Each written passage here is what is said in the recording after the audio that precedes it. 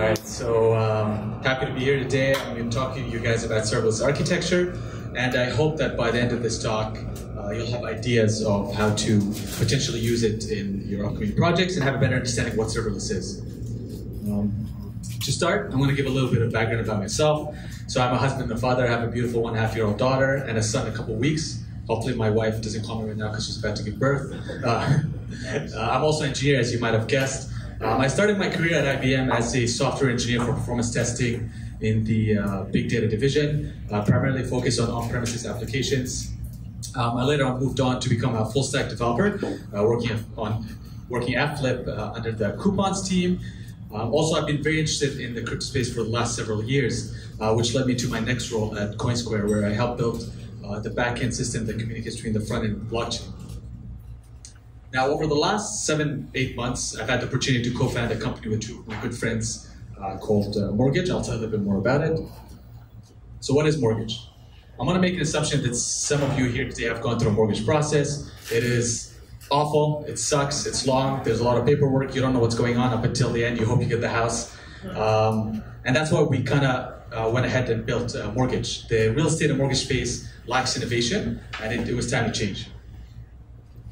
So Moregidge is a digital platform that simplifies the mortgage transaction. When we built it out, we predicated it on 3 different things. One, it had to be an intuitive platform. And what I mean by that is, not only does it have to look good, but it also has to be seamless and easy to use. So you're up and running under 5 minutes. Number 2, it had to be fully integrated. The mortgage transaction involves a lot of data, so you have to make sure that with a click of a button, you have access to all that data. And finally, transparency. There's a lot of people that collaborate on the mortgage application, so we need to be able to make sure that everybody's aware. A client that's getting a mortgage knows what's going on, similarly with the real estate agent, mortgage agent, etc. So with that being said, as you can imagine, we deal with a ton of sensitive data, SIN numbers, your employment history, your address. So when we thought out how to build the platform, security was at top of mind. For background, and for the remaining of the slides, we'll be referencing AWS. We're fully built in AWS for a couple reasons. One, we're familiar with it. Number 2, the amount of services that they provide and how easy they integrate with one another makes it that much easier to build up. So with that background, I'll jump into what serverless computing is. So by definition, it's a cloud computing execution model where the cloud providers run the servers and manage them for you, and the allocation of machine resources, essentially eliminating any IT infrastructure. So if you think about it, imagine there's a server in the cloud that all you had to do, you didn't have to set it up, all you had to do was write code, deploy it, and it executes. Now imagine you had to do it at a larger scale. You had to do, based on your needs, you had to do 50, 200, etc. That still exists, and you had to do zero work. All you had to do is write your code, and the rest is done by the cloud provider. So you don't have to worry about infrastructure, scaling up or down, etc. And the service that provides us with this, that I'll be referencing again throughout the slides, is AWS Lambda. It's the service that allows you to write code, that gives you the capability of deploying your code to and executing it without doing much work. So, now that you have a better understanding of what serverless is, we have 5 key reasons why we personally believe that you should use serverless, why we do use serverless. And the first one, going back to what I said, we deal with a ton of private data. So number 1 is security. And with security, we have 3 core components that make up that security. Number 1 is each execution runs in isolation, so there's no overlap between another. Number 2, granular level permissions. So given that you write functions, per se, each one has the separation of responsibility. So you would assign the permissions needed for that specific Lambda, in this case, to access the data it needs, nothing else. And finally, there's no service SSH into. So we recently went through an Equifax audit several months ago, and it was an interesting process because I don't think I believe they said that they've not done an audit with a company that's been pure serverless like we have. We spent about 2 hours educating them what serverless is because they wanted to find out how to SSH into the server. We told them we can't, and we kept going back and forth for 2 hours. Number 2 is cost efficiency. So as a startup, we started the company about 7 to 8 months ago. We didn't have a lot of money to spend. So what serverless allows you to do is you never pay for idle time, you just pay for execution, and that's it. There's no infrastructure to manage, as I mentioned. Everything is in the cloud, ready, set up for you, will scale up and down. All you have to do is write your code that will execute. And this allows us to do a quick start. So we're able to deploy code really quickly, and there's multi-language support. So at Moregidge, we use Java, we use TypeScript and JavaScript. And with all those benefits in mind, there's little overhead. So we are able to run our platform with skeleton crew, basically. Now, before I jump into how to use serverless, I broke it down into the building blocks. Think of them as Lego. So these are the different components that we assemble together to be able to build a small ecosystem or a service. Lambda being at the compute level, it is what provides serverless, and additionally these services that work with Lambda. I'm not going to go into detail each one, but I will be when I go through the use cases upcoming. And there's 6 use cases that I'd like to cover today, all of which we use at Moregidge that serverless can make easier and better. Number 1 is APIs. You're all familiar with that, building RESTful APIs. How can I serve data and consume data? Number 2 is A/B testing, something that a lot of companies do when releasing major features. Event-driven architecture, scheduled jobs, bulk jobs such as like data aggregation and analytics, and finally, the website, which is the entirety of our platform. So jumping into the first example. So the building blocks required to create an API is actually pretty straightforward. All you need is the API gateway and a Lambda. And in this case, referencing back to Moregidge, we have 2 use cases for exposing APIs and building them. One is to provide the APIs and the data to our platform, and number 2 is for our partners. Our partners need to be able to send us data, they need to be able to consume data. So in this simple example, think about it where I create my routes, my RESTful APIs, routes in API gateway, and then I connect the routes that are dedicated to our platform to the Lambda number 1, and the routes dedicated to partners to Lambda number 2. With going back to granular level permissions, we've isolated each Lambda such that it only has access to the data that it needs. So there will be no overlap. A partner's Lambda that executes cannot have access to the same level of data that the other Lambda has access to. Event-driven. So we do a ton of event-driven executions, and one of the examples is emails. So our mortgage brokers and agents use our platform as a CRM. And one of the ways they use it is they communicate with their clients, the person that is seeking a mortgage. There's 2 ways to go about that. 101, as if you're sending through your Gmail app, and number 2, through email marketing. So for example, doing blast thousands of emails. But in both those scenarios, you need to be able to store all the data that is associated with an email. That means if it was opened, links clicked, marked as spam, etc. And the building blocks required for that is we use SES, which is the email service that Amazon provides to just send the emails, SNS, which acts as a pub-sub to be able to send messages through, and Lambda to connect to. RDS is our database. So what happens is when an email gets fired, we embed a piece of code in it, and when that code or that event occurs, it notifies SES, which in turn publishes a message to SNS. And the reason there's 2 Lambdas here is because one is exposed to the outside world, where it will consume the message from SNS and modify the data however it needs. And then the second one is protected behind, not exposed to the outside world, where it will consume that updated message, persist it to the database. Schedule jobs. So we have a ton of schedule jobs. That's something as simple as reminders, follow-ups, even thumbnail generation. So when we do email marketing, when somebody updates, a client updates their email template, we need to be able to generate the thumbnail so it gets displayed on the front end. And one way to go about it is using CloudWatch. So CloudWatch is typically used for logging, but they also have the ability to do timed jobs using cron expressions. And when clients set up reminders, we need to make sure that they get the alert at 8 a.m. the day off, as well as 10 minutes before, similar to how your Google Calendar works. It's pretty straightforward. We just set up the cron expression, trigger the Lambda, and during those time frames, we execute on the data we have. So A/B testing. This one is actually one of my favorite ones, only because we set it up in about 10 minutes. So we do a ton of feature releases, and as a startup, a lot of them involve changing the front end drastically. And before we do that, we need to make sure that it resonates with our clients. So the way we set that up is our front end is also serverless. So it's statically hosted on S3. We use CloudFront as our CDN to serve it to our clients. And all we have to do is attach something called Lambda at Edge into that CloudFront. With simple logic, you can do that with maybe 2 lines of code, like a coin flip. If they get heads, show them the website from S3. If they get tails, show them the website from the bottom S3. And therefore, you can run A/B tests and collect the metrics that you need. All right, so bulk jobs. That's actually one of my other interesting ones, where we run a ton of bulk jobs. One for data aggregation and collection. So we deal with a ton of data. So like, for example, interest rates. We need to make sure that those data are up to date. So we go out and fetch them periodically, maybe once or twice every minute. But the second example for it is automated front-end testing. So traditionally, the way we built it is set up an EC2 instance, deploy a couple of frameworks, and manage a queue of test cases, let's say in this case 500. What we're able to achieve with serverless is, in parallel, execute 500 test cases all at once, and the results come back within a minute at a cost that is insanely cheap.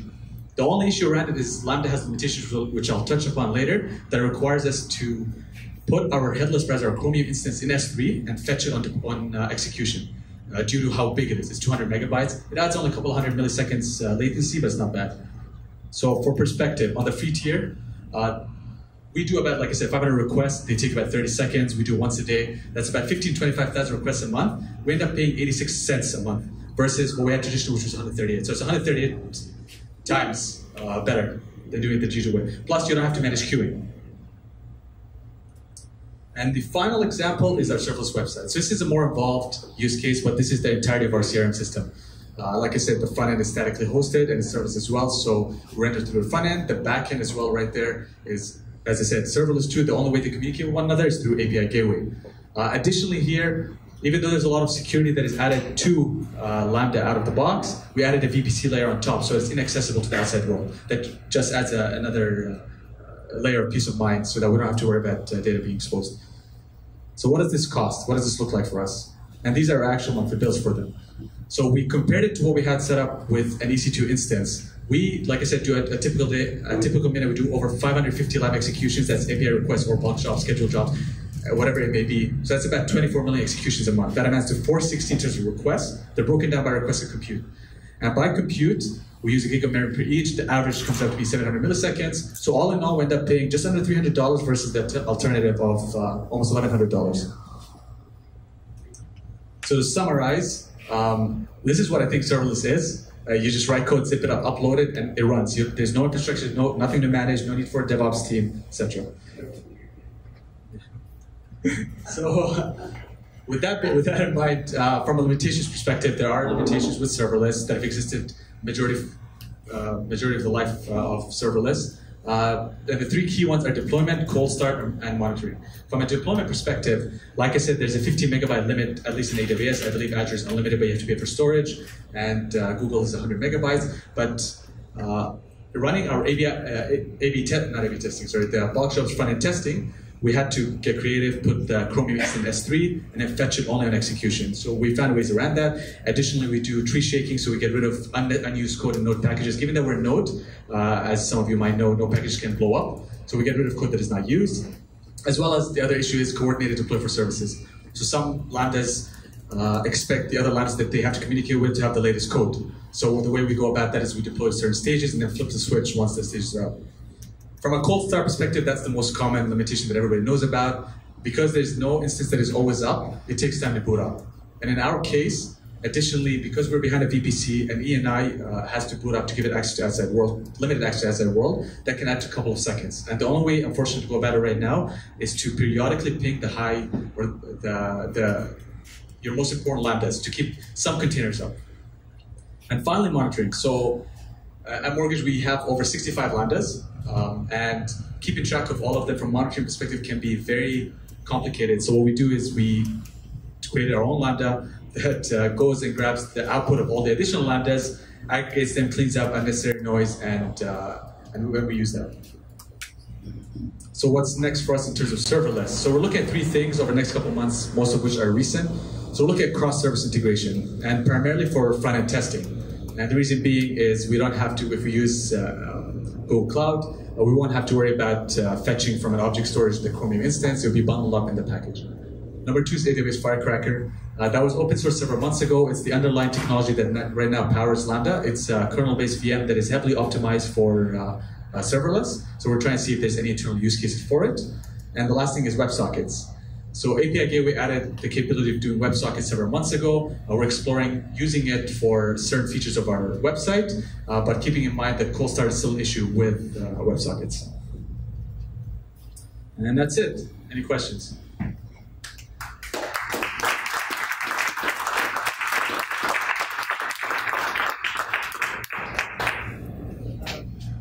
Just wondering if you're doing cloud formations directly, or if you're using SLS or something.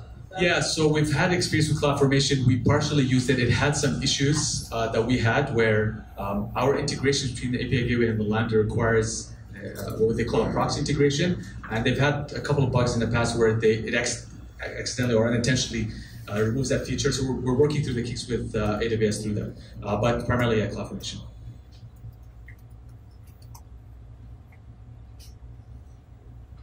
What do you use to authenticate with partners? Yeah, so I'll go back to the building blocks.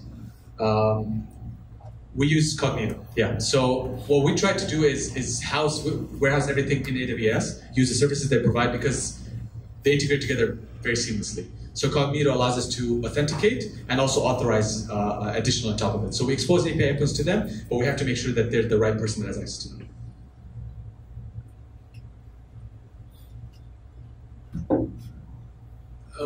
So from the business side, you're not like a kayak, you're not an aggregator of rates. Do you partner directly with the mortgage lenders, or like are you pulling from their back end, or what? How does that work? So as a user, I go in and I say, give me a good rate. How does that work? So we're not a consumer-facing platform. We're primarily built for mortgage brokers and agents that will facilitate the transaction to you. We do have a consumer side where you would log in and view the whole process of your mortgage transaction, end-to-end, where you'd upload your document, fill, sign everything on it. But we're not a rate comparison like Rate.co, for example. Gotcha.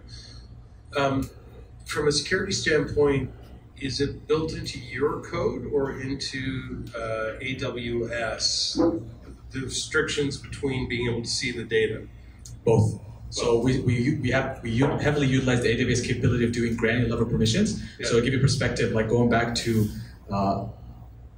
this slide, in the backend here we have access to either DynamoDB for document-based storage, or we have access to RDS, both of which these lambdas either have access to specific tables in Dynamo, similarly have specific access to tables in RDS. So those permissions are very granular that they can only access what they need. Additionally, we do have application layer validations on top of it.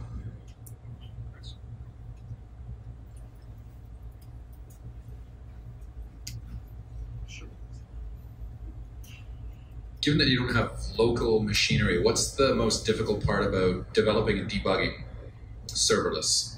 Yeah, so we don't have, like, say, local machines. So there's no, like, as opposed to building like a simple Node app in Express or Co that you can boot up and test.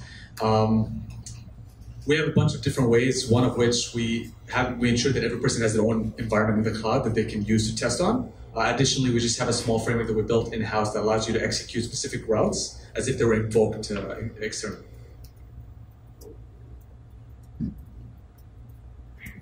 I'm just curious. It sounds like you, at one point, you weren't serverless and then you became serverless. What was the rollout like? At least with regards to your dev team, was there feedback or tough lessons learned? So we primarily went directly into serverless, and that's out of experience. I've worked on microservices in the past for actually majority of my years. But the price you see is we had to spin up in the early days, like 7-8 months ago, we had to spin up both of them to evaluate from a cost perspective, because as a startup, we had to make sure that we don't spend too much. And from a security perspective, given the level of data we deal with, we had to make sure that benefit is higher for us. So what frameworks do you use? Yeah, so we don't use any frameworks that are available publicly. We're looking at open sourcing some of the ones we do use. They're all built in-house. And I think that's part of the struggle of serverless as a whole in the industry, is that there's no educational aspect behind it. It's not like where you can download boilerplate code. There are some frameworks that exist, but it's not like the traditional download like a Node boilerplate or Ruby or etc. and write your code and execute it. When people set up a Lambda, they think they just can write code, but they don't know what to write as well. So there's an educational piece behind it, and we're trying to find ways to make it easier for people to adopt, and that's partially where the use cases come from. And we will be open sourcing some of the frameworks that we've built in-house. So when you were talking about cold starts with lambdas, you mentioned that you have to kind of every couple of minutes ping them to make sure they stay up. What do you mean by ping them? You just actually invoke the lambdas, tell it to skip all the code? Yeah, so what we do is, in this example, we use CloudWatch to trigger certain lambdas. Out of the 65, there's only 4 that are critical to the business to be up every now and then. Essentially, render serverless useless per se is like having an EC2 instance that is up. But for us, that's still beneficial to use serverless given the security that is added on top. But what we do is periodically, like let's say every 30 seconds, we invoke it asynchronously as like a ping. And it keeps a couple of containers up, depending on how many we need. What What does that do to your cost? Is there a significant difference? No. So if you look at going back to if you do it and if you don't do it. Yeah, for sure. So if you look at how many requests you could do a month on the free tier, and again, the tiers that AWS provides is actually very enticing, that they're not that expensive. You get 1 million requests a month, like invokes, and a ping, you get about 136,000 seconds a month. A ping typically takes maybe 100 milliseconds. The cost per 1 million is about 20 cents. So in terms of cost for us, it's actually negligible. Sorry, another question. I also noticed in one of your diagrams that you also had your RDS right into Dynamo. No. So Dynamo is outside. We didn't put Dynamo in the VPC. It just communicates with everything behind the VPC. In this case, Lambda. So Lambda communicates with Dynamo. Similarly, API Gateway communicates with Lambda, and just the Lambdas communicate with RDS alone. So curiosity, what goes into that Dynamo? What? Just out of curiosity, what goes into that Dynamo? Oh, so we have some of our the way we persist some of the data. It's better for performance to use a document store. Yeah, it's unstructured data, structured, unstructured, partially. Yeah.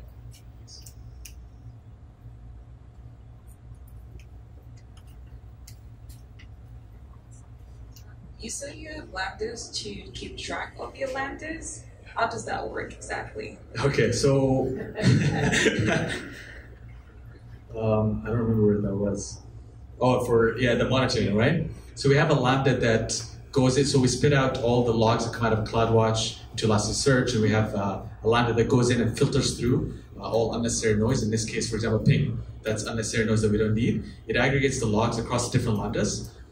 We have our own internal logger that we built to make it easier, which is another thing we're looking to open source, because logging with serverless can be very complicated. It's across different instances, and if you have different Lambdas, you want to be able to trace through it. So we have a custom logger that helps us, after aggregating all those stuff, it spits out into one stream. So every Lambda has its own stream, or log group per se. We have to look at only one log group to see the whole picture of 65 Lambdas.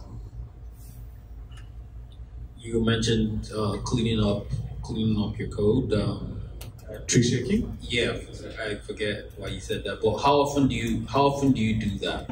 That's part of the deploy process. So we have a custom deploy process that parses through the entire code base and gets rid of code in node packages that are not needed, because there's a lot of noise in node packages, and they're huge. You can go into a couple hundred megs.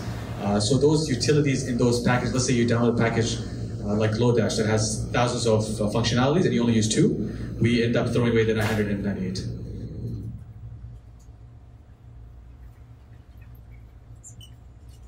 So if you don't control how much computation you actually do, what's stopping someone from saying just DDoSing your server and you end up paying millions?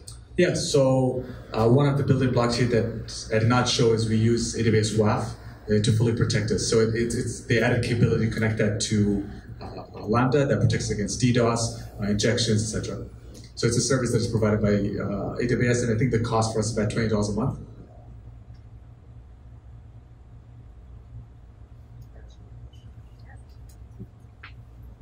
What are some applications which don't really cater to serverless, or do you believe all applications generally do? I don't. It's kind of tough to say what ones should fit that I didn't put in the use case. You kind of have to try it out to see if it fits. I believe that potentially down the line, maybe 5-10 years, as this evolves, because it's still, I consider it in its infancy, serverless, that it will be the new programming paradigm. It requires a different mindset of when developing, as opposed to, like I said, downloading a node boilerplate, which traditionally what people do. Also, the community, as it's growing, there's a lot of things that have been fixed, figured out, and that gives us a clearer picture down the line. But the use cases I displayed today is the ones we use, which I think fit maybe to 60-70% of today's web apps that exist in the market.